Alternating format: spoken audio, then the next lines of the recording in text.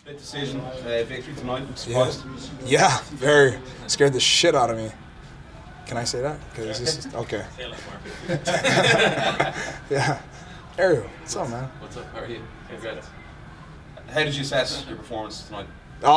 You know, it's been a long time, so I was just as glad to get back in there, and I felt sharp. I felt I dominated him everywhere. I think maybe that one judge that gave him the 2 rounds just, I mean, I don't even feel like he hit me.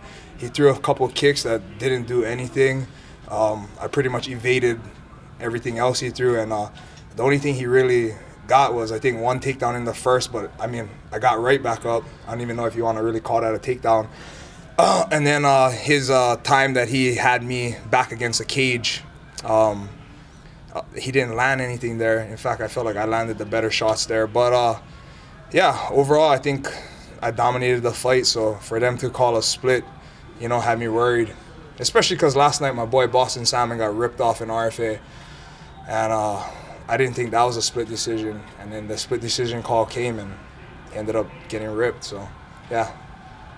How did you feel in there, just with the long layoff? I mean, was it instant, any kind of cage rust for you going back in with the layoff? No, no type of no cage rust for me. In fact, I didn't feel it. I'd been kind of wondering about that. Like, it doesn't, I don't know, I don't feel any type of like weird anxiety, like, oh, I haven't fought in a while leading up to the fight. So I'd wondered, like, hey, I wonder if fight night rolls around, like, how I'm gonna feel.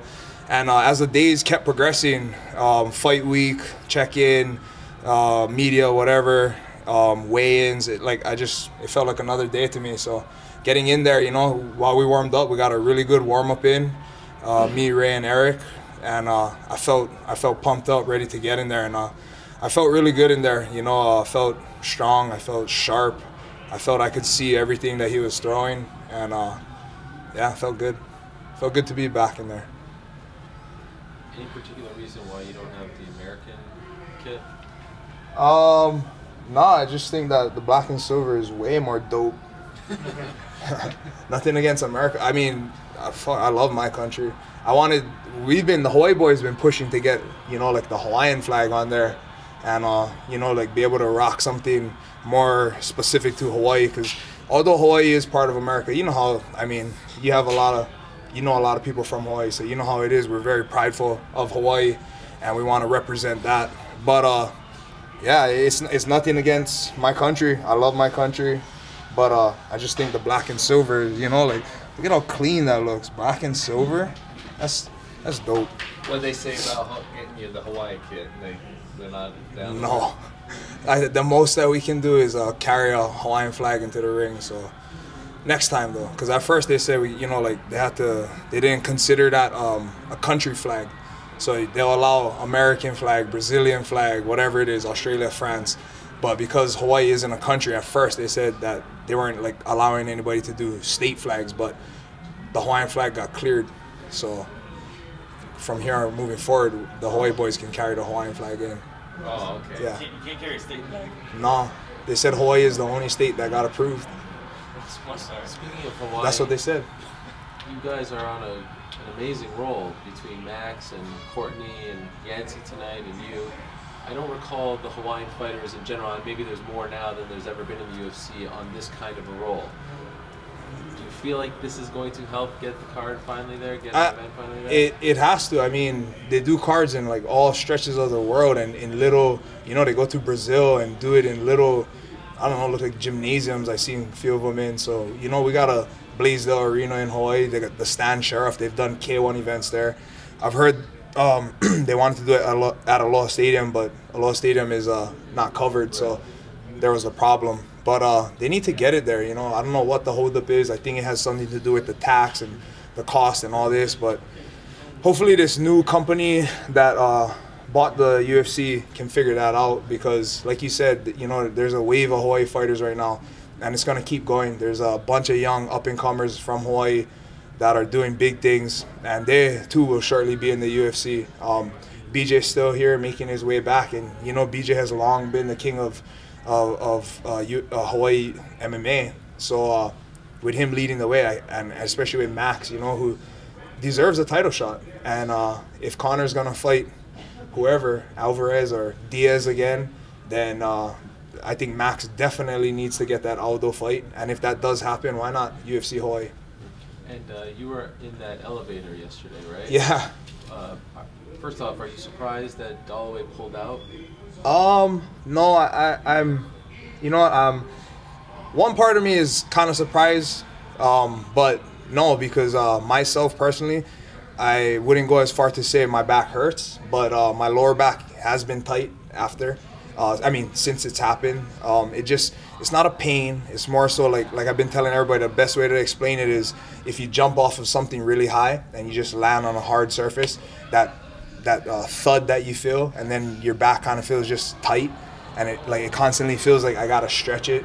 So like even in warm-ups tonight, I was trying to stretch it more. Even now, I just feel like it just feels tight, like I gotta keep stretching it. There's no pain, there's no loss of mobility. So I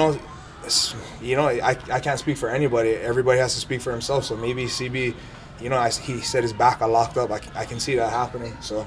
Did anyone, at the hotel say anything to you guys? Because this just sounds crazy that you guys I don't are coming out know. of this injured. Dude,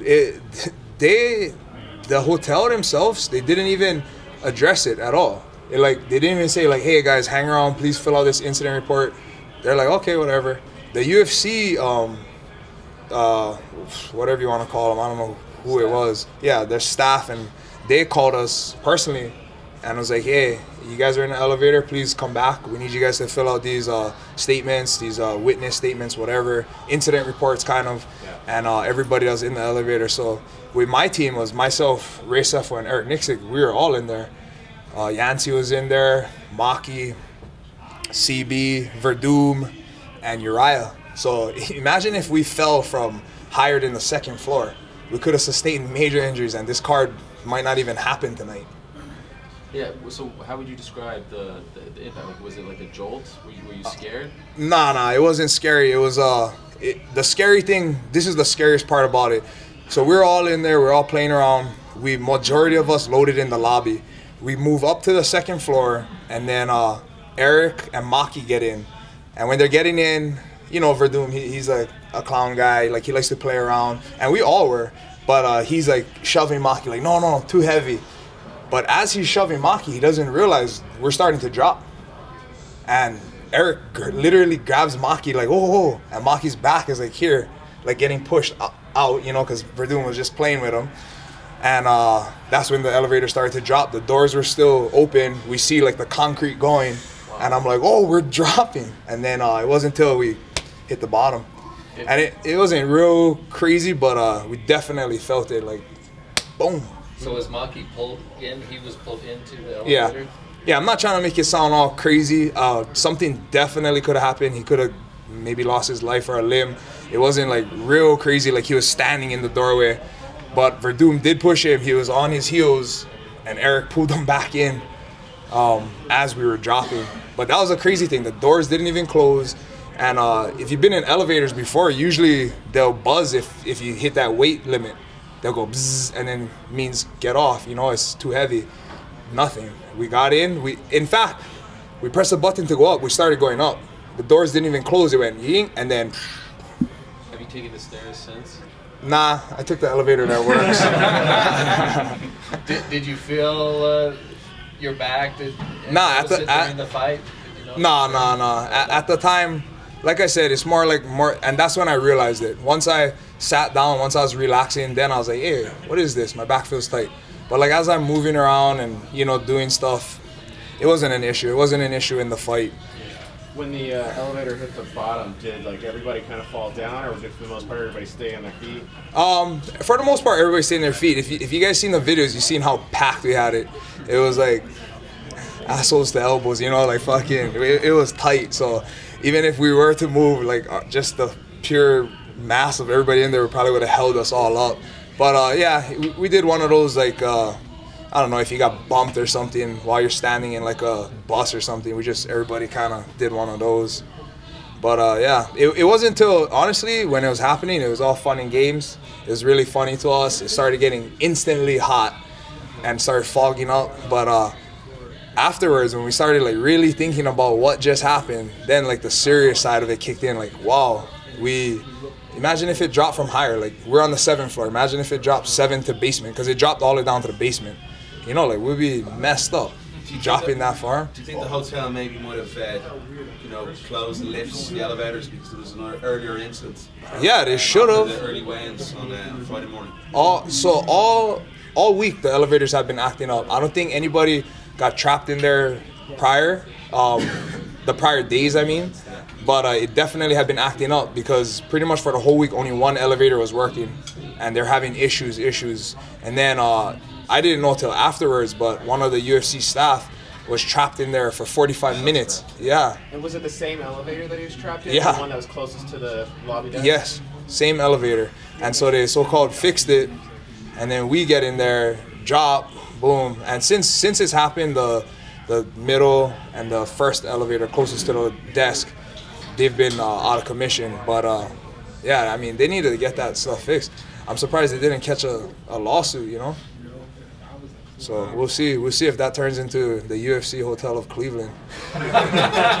Well, did you hear Brad that? Tavares Hotel. Yeah, the Brad Tavares. That one of the UFC cut men right before the show got stuck in a different hotel. Oh yeah, I heard something like that down the road, huh? Yeah, the firefighters had to come get him out. Yeah, wow. The fire department showed up, but we were out already. How long were you stuck in the basement? I would say roughly 15 minutes. Really? Yeah. But it was crazy, because as soon as we dropped down there, it instantly got hot. Like, just all those big bodies in there. Like, So what was the feeling? What was everybody saying while they were waiting? laughing, blaming each other. Yeah, Snapchatting. I was Snapchatting. Like, I saved all the videos. I'll probably go post it on my Twitter. But yeah, if you guys got me on Snapchat, go look at it before the story, you know, expires. But it's pretty funny, actually. You got Verdum blaming Ray. You got me blaming Verdum. Ray was probably the biggest guy in there, wasn't he? Ray and Verdum probably. The funniest part to me is that, like, instantly as soon as we drop, freaking Babalu is like looking if he can climb out the top. I'm like, wow, like, you know, like he didn't even give it a chance. As soon as we hit, he's like, can I get out here? And he's like, I don't know, I don't think so. Surprised nobody crushed Uriah Faber. Yeah. No, I don't think anybody knew he was in there, actually. Nah, but Uriah was hilarious. He was like, I started to feel prison-like in there. He was like, I most closely, and he said this, guys, he told us that he most closely resembles a girl in that elevator. What about the smell after weigh-ins? Was it quite? Nah, because it was the TV weigh-in, so, you know, it was fine. Everybody that was in that elevator, their hygiene was up to par. So it was just the fact that it started getting really hot. I was wearing pants and like a pullover just like this, a Reebok one, and instantly started sweating. And then you could see there's mirrors in there. They started fogging up. And like, even if you look closely at the videos when Eric is prying open the gold doors, you can see the fog on the door. So yeah, it got hot in there fast. I was like, you can hear it in one of the videos too. I'm like, frick, weigh-ins is over. I'm supposed to be done sweating. Here we are sweating after weigh-ins.